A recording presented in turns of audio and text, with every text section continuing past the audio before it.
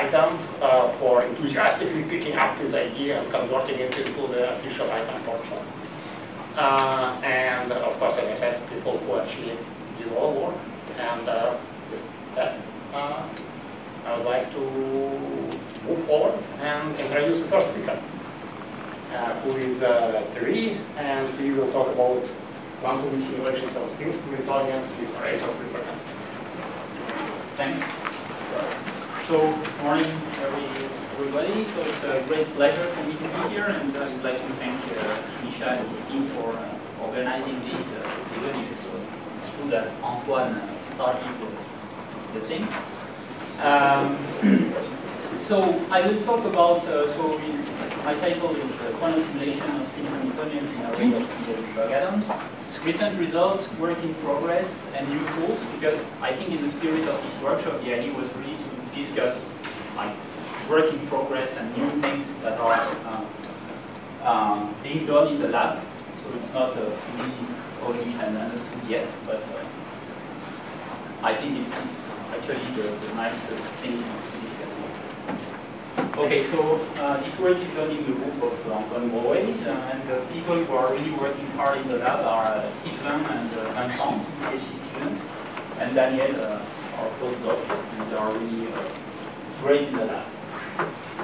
Okay, so most of you know what kind of experimental platform we use. We have arrays of optical tweezers in which we trap individual atoms, and we are able to create arbitrary two-dimensional arrays of up to 50 single atoms.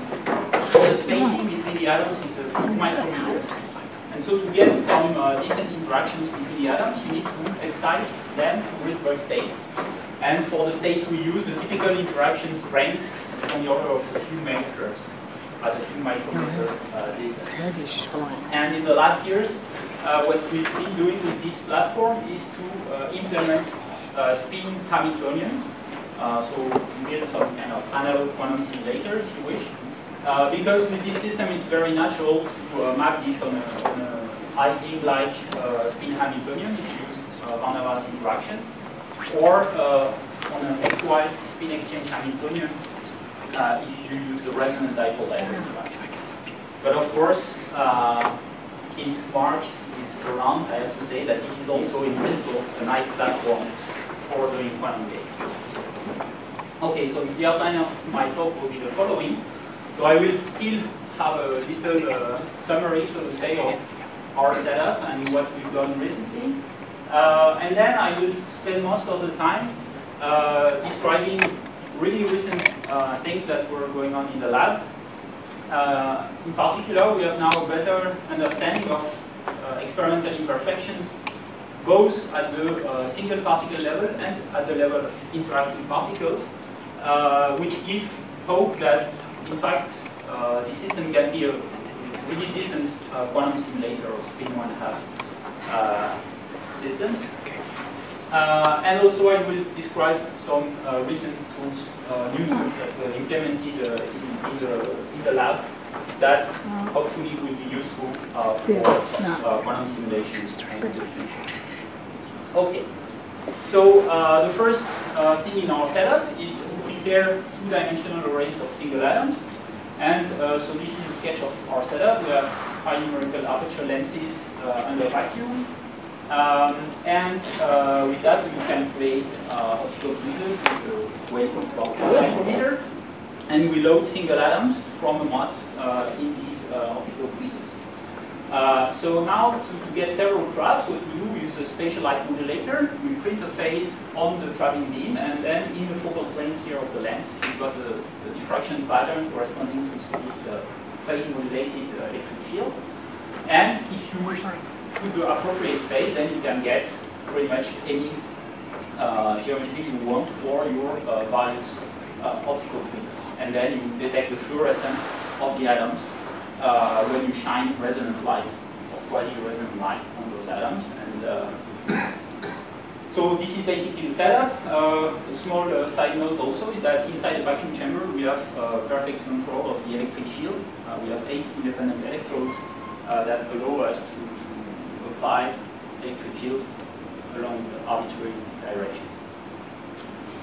So with this setup, we can, as I said, by changing the phase we imprint on the traveling beam, we can create pretty much any pattern we want. And here you have some examples, and here, for example, you have pretty large arrays with up to 100 tweezers. And you can trap single atoms in those arrays, and you get those nice images. But here I have to say that those images are like average over a long time, because if you look at any given time, each tweezer has a probability 1/2 of containing one atom, and otherwise it's empty.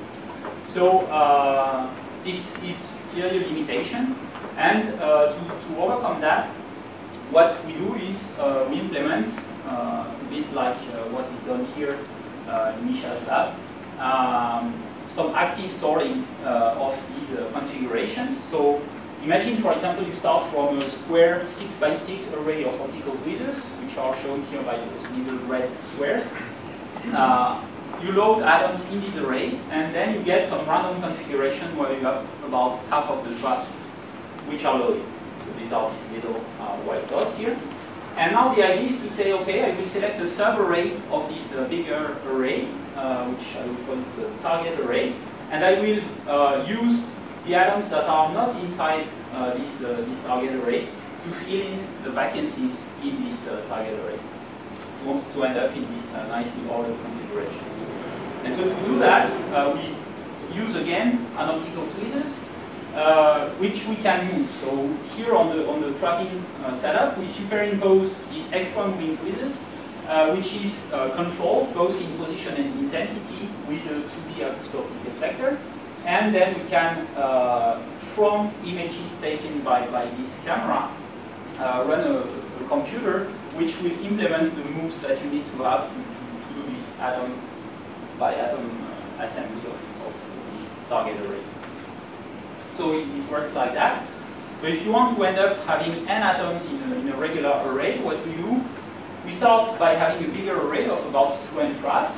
Then it's very quickly filled with on the order of n atoms. And we take an initial fluorescence image to know where the atoms are. Okay, so this will vary, it's completely stochastic, so this will vary from shot to shot.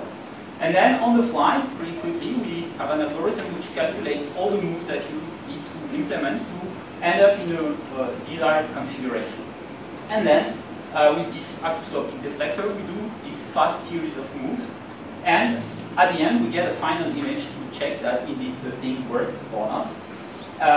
And so here, for example, you have an image of the, so this is the initial configuration, this is the final one. And here, this is not an image of atoms, it's just the light that is used for doing this thing. So the dots that you see are all the traps.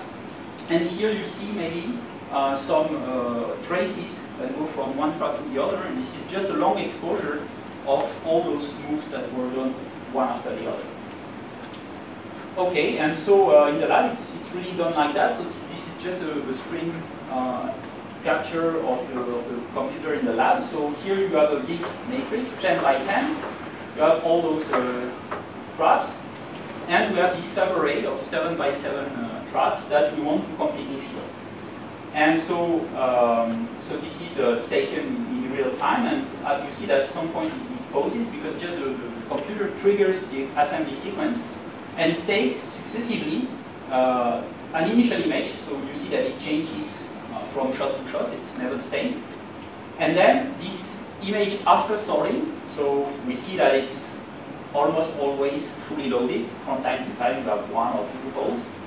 And then we do Rydberg physics in this experiment. So we have a final third image, which tells us, after Rydberg excitation, which atoms are still in their traps, and actually the atoms that are missing on those images, it's because they have been excited to Rydberg states. Okay, so it's actually, when you're in the lab, it's quite fascinating to stay in front of the computer and just like look whether you see, for example, correlations between the position of those holes in this final image. Okay, so here you have a little gallery of the kind of fully loaded arrays that we have done, and so the performance is pretty good. We can have like from 98 or 96% in fraction at a repetition rate of the order of 1 Hz or so. of course, we have this intermediate image that tells us what was the configuration, so we can, if needed, we can really select only those runs where the array was fully loaded. So if you want to have some data for a number of atoms, this is something we can do. And so, yeah, so this is something nice to start and do some many-body physics. But for that, of course, you need interactions. And so you spend quite some time to try and understand in details the interactions between the Rydberg states. And so concerning the excitation, we do a very standard type of two-photon excitation with an intermediate unit here for the 5p1/2 state, so we use a video. And for most of the experiments I will present you, we use D3.5 state for several reasons. And so here, for example, you have an experiment where we just do a single atom gravity oscillation from the ground state to the Rydberg state. So it's not too bad, but there is a little bit of damping and it's not perfect. And this is something that we've worked on to understand those limitations. So, and the typical gravity frequency for those gravity oscillations is on the order of 1 megahertz.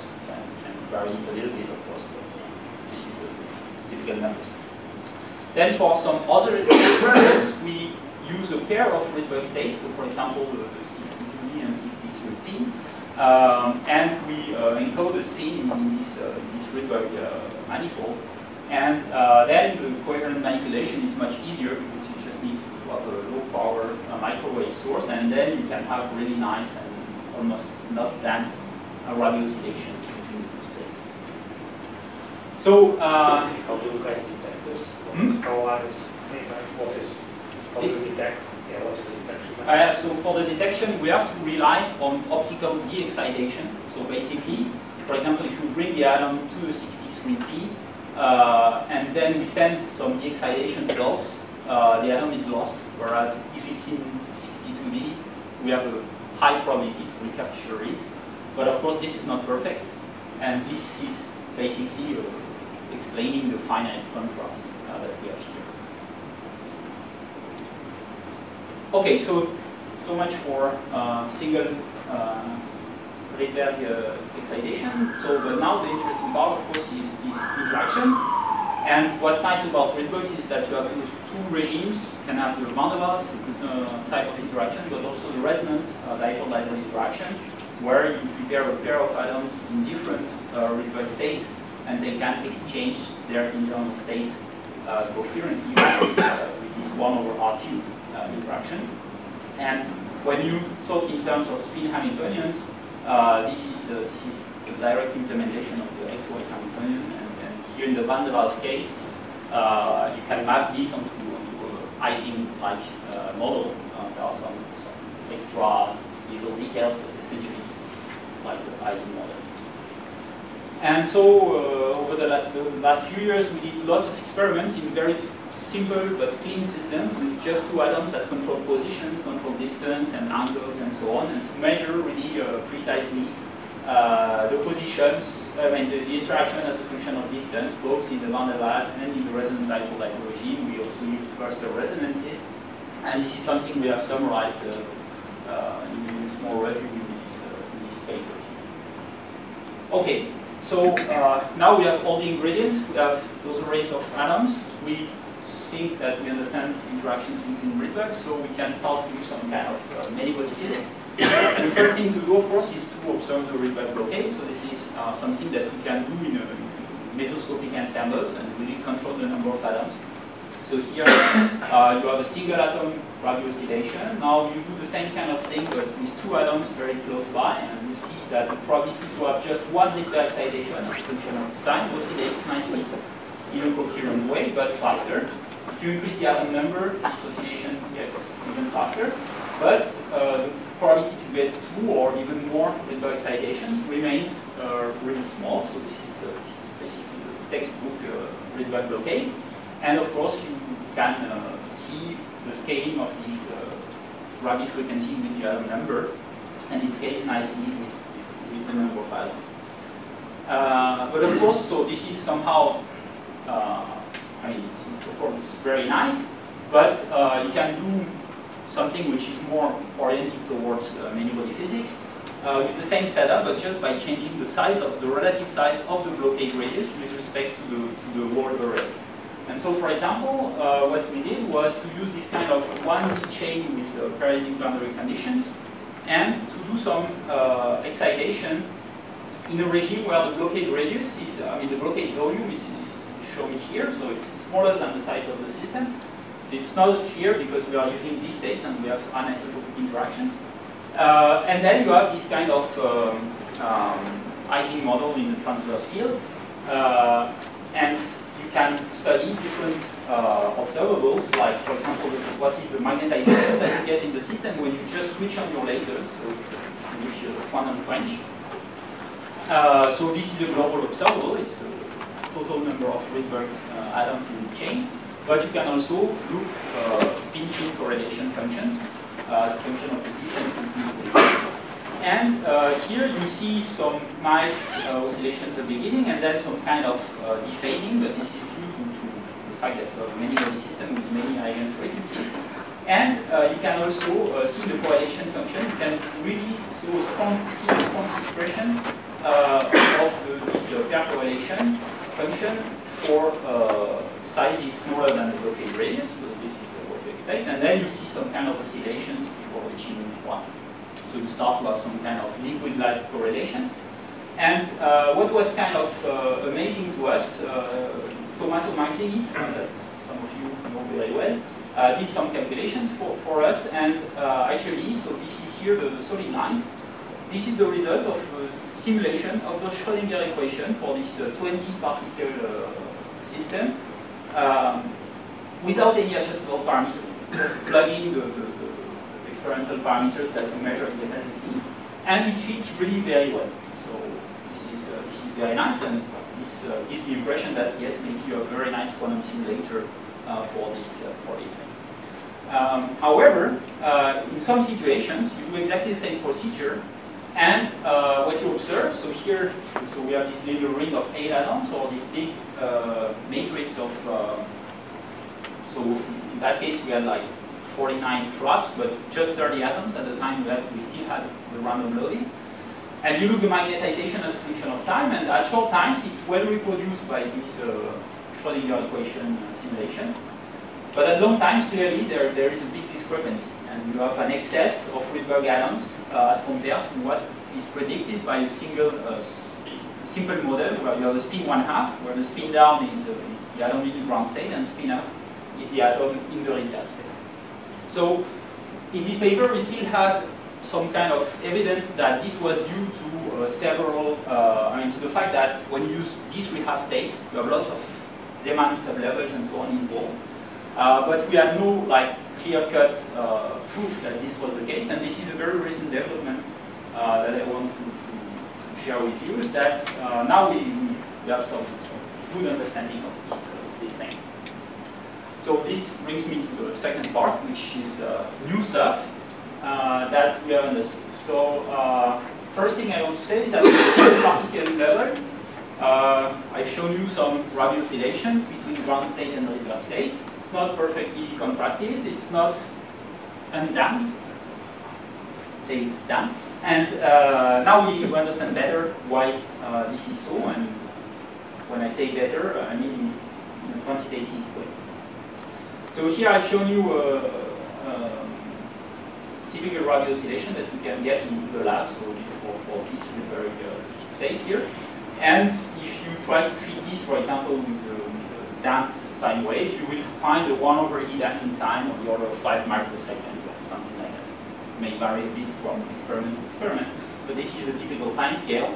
And actually, I guess from an email by Sylvain, who also sort of triggered this workshop, that this is what you guys here have observed also.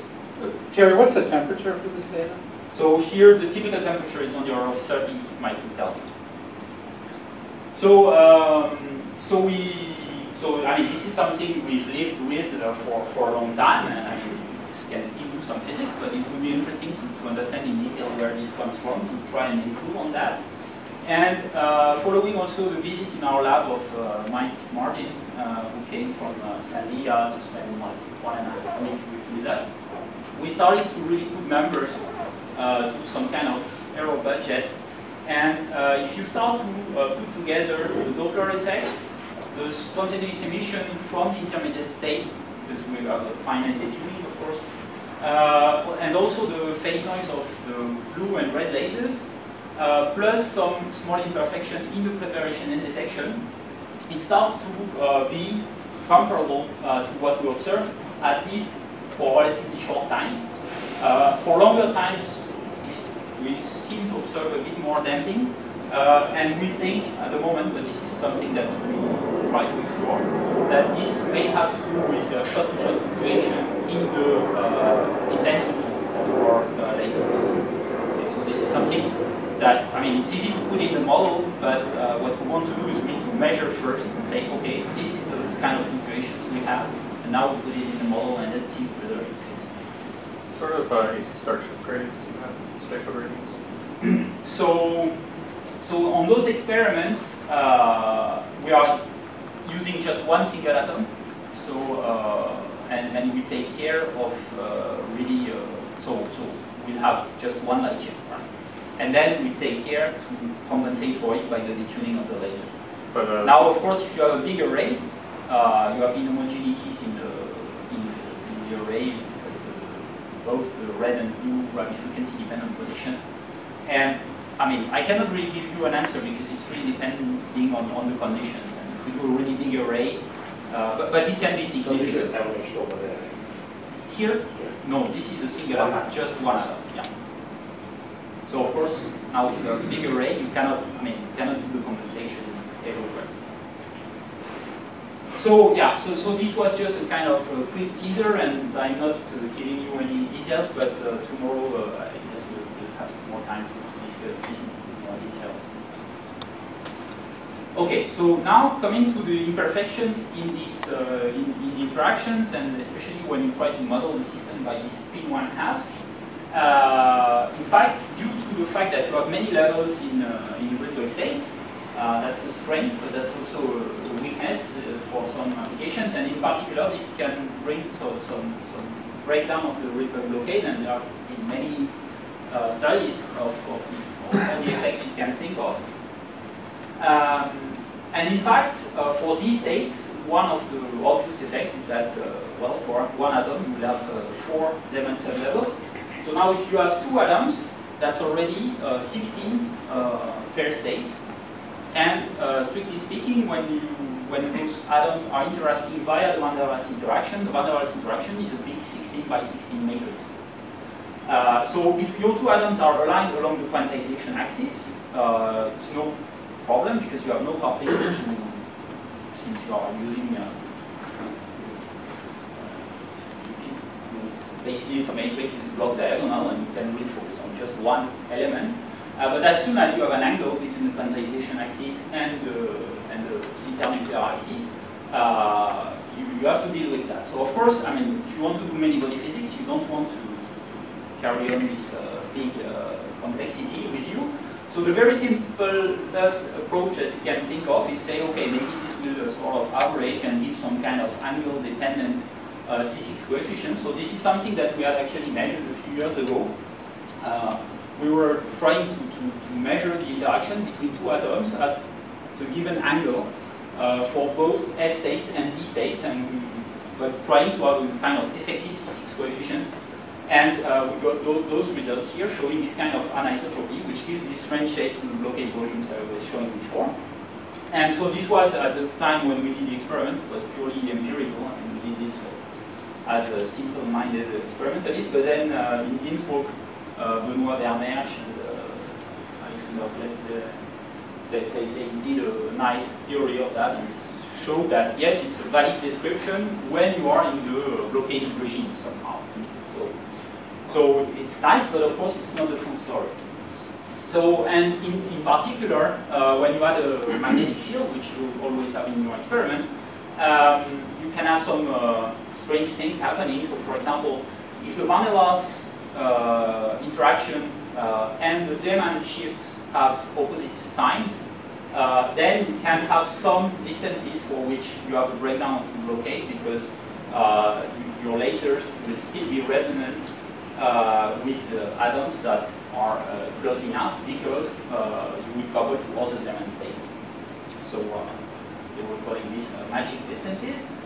In our experiment, in the experiments I've shown you, we should not observe that because we are in the safe regime where the Zeeman shifts and the van der Waals interaction have the same sign. So in principle, this effect should not occur.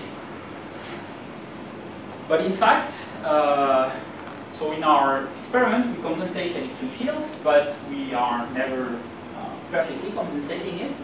And in fact, Sebastian Weber, who is working in Stuttgart in Hans-Peter Fischer's group, he has developed a very nice tool that actually is available online to compute pair interactions for realistic, with a lot of details, and in particular with B field and E field.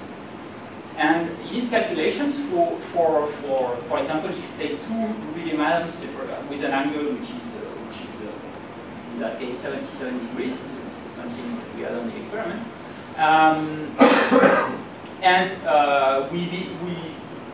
If you say, okay, so our experimental B field is 7 Gauss, and we thought we had no electric field. You calculate the interactions, this is what you get. So this is the interaction as a function of distance. And you can see that you have a nice main line and just have a little bit of coupling to other lines. But as soon as you apply a little electric field, then you start to have a lot of couplings to other states. And in that case, it's because you have to realize that for n equals 60, this is for n equals 61, and we are actually not very far from the first resonance. So you have a lot of effect of electric fields. But even for other quantum numbers, when of the D states, which is not huge for D states, and so even away from first resonances, those kind of maps are really valuable. And so Sebastian was in our institute for one week or so, and one day he told us, well, I've run my simulation and so on, and maybe you should just go back to the lab and do the same experiments as you did 1 year ago. But instead of having 6 Gauss and maybe a small electric field that you might have had in your experiment, try to compensate the electric field better and change also your B field to 3.5 Gauss. It should be better. And we did, and it was much better. Okay, so it's not perfect agreement with the spin 1/2 model, but it's clearly much better. So so then you can see this in two different ways. Either you can say, okay, it's good news, we have solved the problem. You can also say, okay, it's in some sense it tells you that you have to be really careful about all your parameters.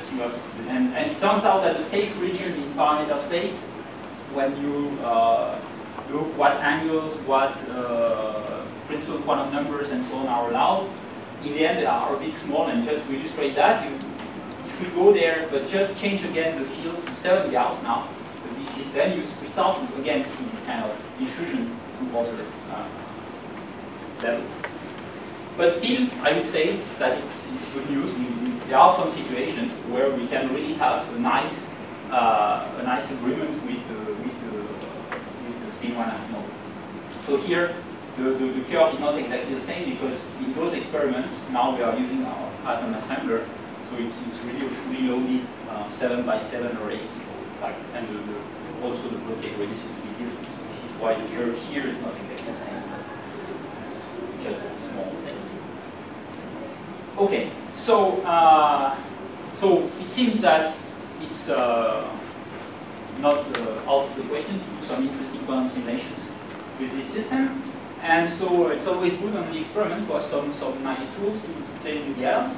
So we've started to implement a few new tools on the system, and one of the things we've done recently, so this was put on the archive, I don't know, like 2 weeks ago or so, is to implement a local control of the resonant dipole-dipole interaction by using light shift. So it's really simple, but I think it will be good. So, so now I'm not interested anymore in the van der Waals interaction, but more in the resonant dipole-dipole interaction. So I will consider this spin down and spin up here. And if I prepare my system in this state up-down, due to the dipole-dipole interaction, I will have a resonant exchange between the two states up-down and down. And this is something we had measured in a small system of 2 and then 3 atoms in this paper here. So this is a very nice interaction because it's very strong also as compared to the van der Waals interaction. It's something, I mean, everything happens in the Rydberg manifold, so somehow you can switch off your lasers, which is always good. You don't suffer from phase noise and so on. But the problem is that it's always on. So now if you want at some point, for example, to freeze your system to do some measurements which take time or whatever, this is a limitation. So, so what we did was to say, okay, let's have something to have a switch to switch it on and off. And the idea is very, very simple. It's called resonant dipole-dipole interaction because the two states up-down and down-up are degenerate. But now if you manage to change selectively the energy of one of those two Rydberg states here, locally, then the pair is not resonant anymore, and so you will be, well, you still have the coupling, but you are not resonant, so there's almost no effect. So to do that, you have to apply a selective light shift on one of the Rydberg states, so for example on the 61D, but you don't want to apply any shift on the 62P, sorry. And so this you can do easily by coupling this D state here, for example, to the 61.5 state. So for that you need a laser at 1005 nanometer, which is not too hard. And then what you can, so this is how we do. We have our setup here. We have those two lenses facing each other, and on one of the atoms here we will be shining this laser. And so the first thing we did, of course, is to measure that yes, we can use this light shift. So it's a nice little exercise in the lab, and yes, it works. Got a nice parabola. But so now the idea is to see the effect on a small system of two atoms. So we prepare a system of two atoms, and we prepare our atoms, the two atoms in the 61D state. And so in the state here, up. So if we do nothing, we have no addressing laser. In fact, this small system of two atoms, that's 4 states, so you have this up, you have down, and then the states up, down, and down, up, actually, since they are resonantly coupled by the dipole interaction, they give you two new eigenstates, which are the symmetric and anti-symmetric combination of those states, and they are split by twice the dipole interaction. And now, with your addressing laser, what you can do is actually change the position between those two states up, down, and down, up. If we change also, we change the position of up, but this is not a big deal.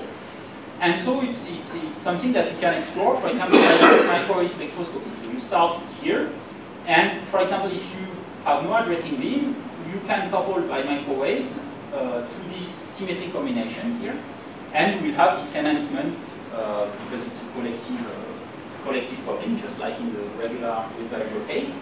But now you can tune this guy with respect to this guy, and so this is here the light shift that we apply.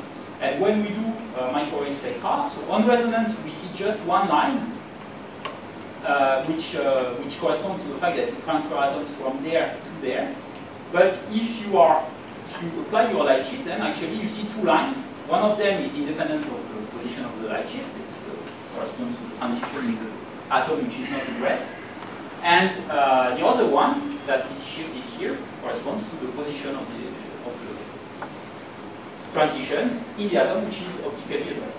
And you see also that it's kind of neat because you have this avoided crossing, but at resonance, this anti-symmetric state here just vanishes because you do not couple. So it's, in some sense, very trivial, but it's nice to have this in the lab. And one little thing that we can do for free is measure square root of 2 once again, just by looking the difference difference in the microwave-driven radio oscillations between either for a single atom or for a pair of atoms, and we find 1.4 as explained. Okay, but so this is not yet the real use of this addressing beam. The idea is really to freeze the interaction, and this we do in the following way. So we start by having a little sequence to prepare the atoms in up-down, and then what we'll do, either we'll do nothing. So this is what you have here. So as a function of time, you see that the probability of being in up-down oscillates because you just have this resonant dipole-dipole interaction, which gives this spin exchange between the two atoms. But now if you apply for a given time tau at some point in the sequence this addressing beam, you can freeze the interaction. So for example, here if you just wait half a period and switch on your beam, then while the beam is on, you have no evolution of the system. And then you can make the evolution resume and it starts again oscillating nicely. So it's really some coherent control. Nice. Also, of course, what you want to do is to be able to manipulate coherent superpositions, and here you have to deal with something, but it's doable. Is the fact that, for example, here you stop at 3/2 of a period, and you stop the interaction, and then you let it resume. It's nice, but in fact, depending on how long you stay there, you accumulate a dynamical phase. So actually, you can even reverse the dynamics, or you can even sort of stop it, just because you have prepared this kind of dark state. I mean, at least an eigenstate doesn't evolve in time. So we think it's a nice tool. So far, we've done it only with 2 atoms, but in the future, it will be probably something interesting for some applications. So recently there was this proposal of quantum spin lensing, which was more in the context of Rydberg tracing. But I think we could do some kind of small demonstrations in a chain of a few tens of atoms, maybe, because you need to have this kind of local control of the position of this transition.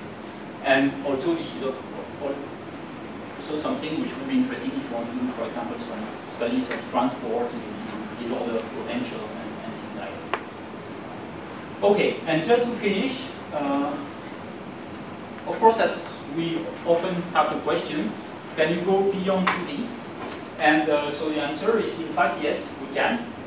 So I don't know if you can see it very well, but it turns out that with a spatial light modulator, it's very easy to create patterns of traps, not only in a plane, but in 3D. And people in the community of colloid particles and so on, they do it all the time. And so in particular, I have this very nice paper, so it's a bit old and so on. It's very pedagogical, so you can have a look at that and understand that it's not very difficult. And so our postdoc Daniel, he came one weekend to the lab and we played a little bit with the SLM. And so this is here. So I don't know, maybe you cannot really see it, but so it's a kind of buckyball. So we managed to make 60 traps. And this is still a partially loaded array because so this is just a long exposure, and we reconstruct the by doing several slices. But right now, and when I say right now, it's true, I'm sure they are doing this in the lab at the moment. They are trying really hard to combine this with the atom-by-atom assembler, basically assembling slice after slice.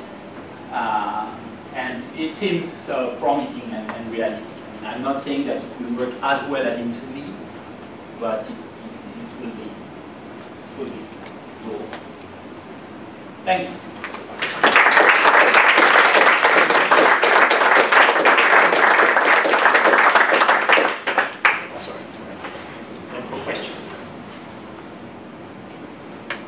For the resonant interaction, when you prepare the up-down state and then let it evolve under this coherent interaction, do you prepare the up-down state by individual pi pulse, like optical pi pulses, for a single atom to the Rydberg state and then a microwave pi pulse, or how do you make the up-down state?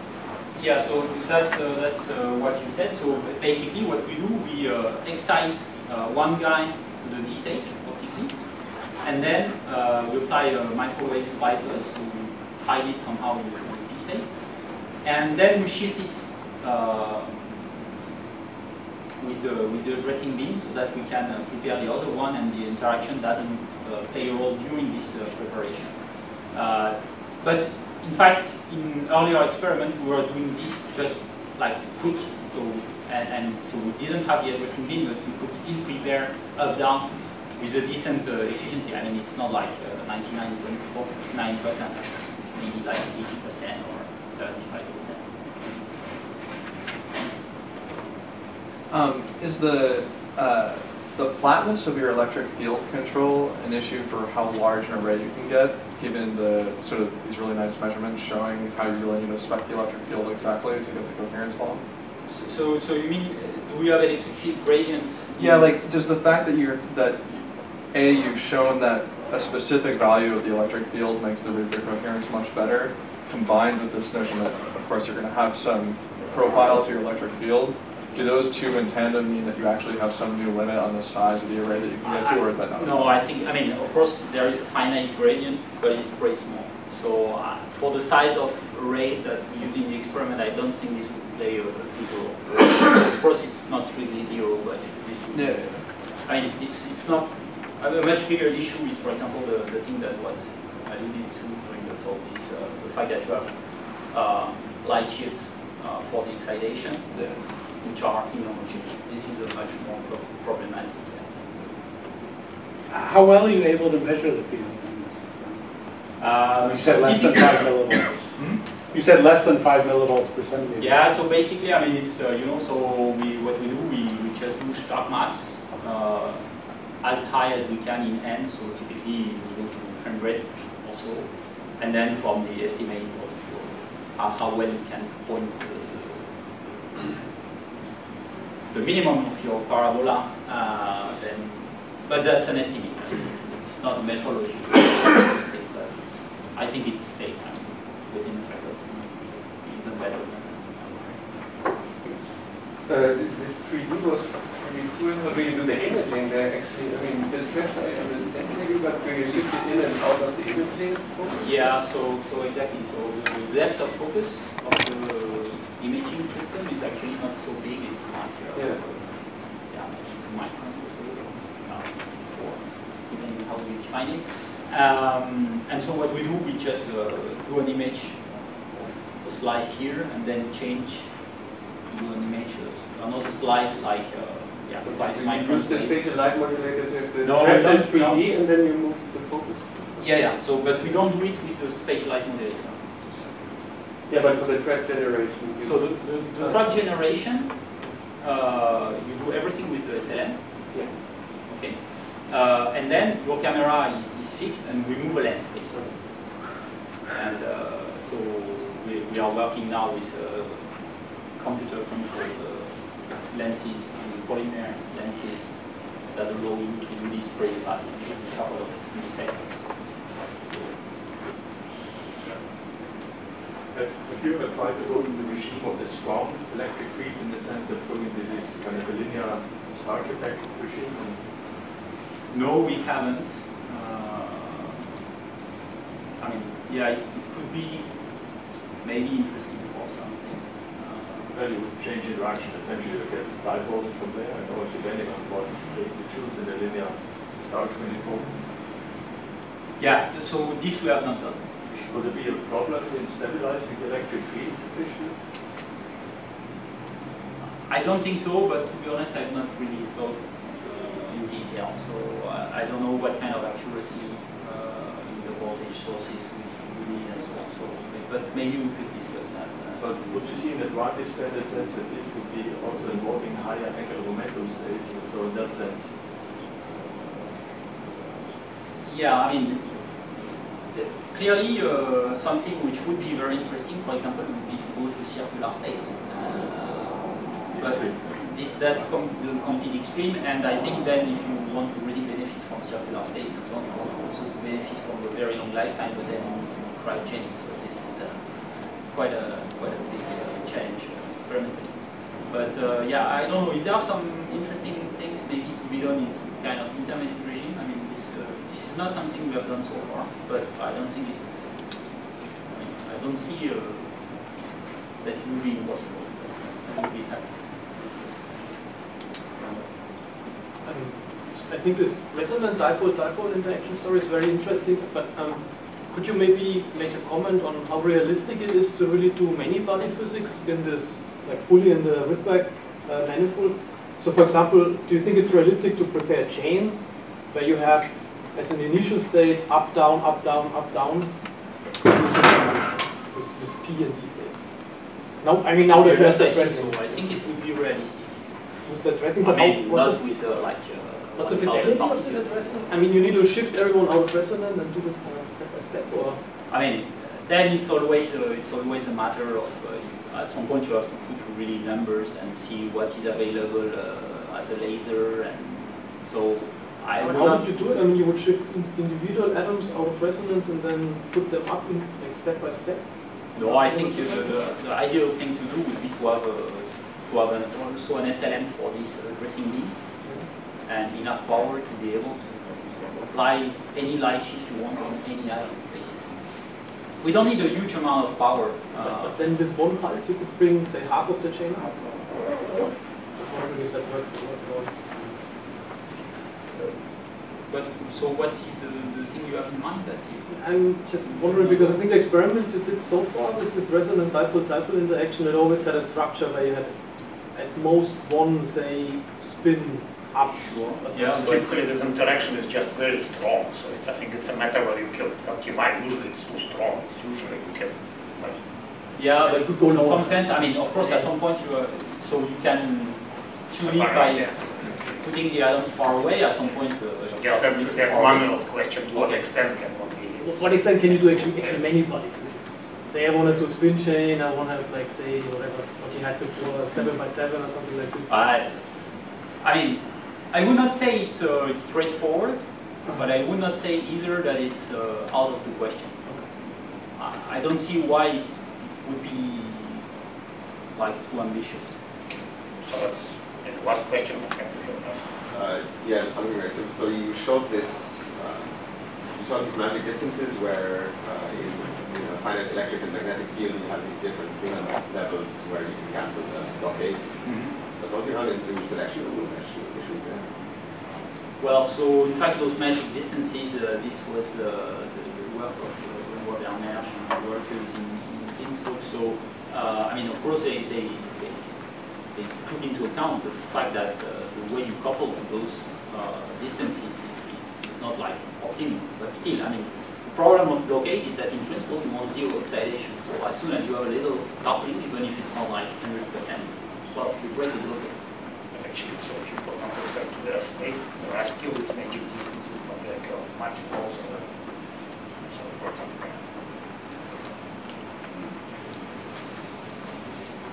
Okay, so now even with including my failed 5-minute introduction, I think we are sort of pushing the limit of tolerance,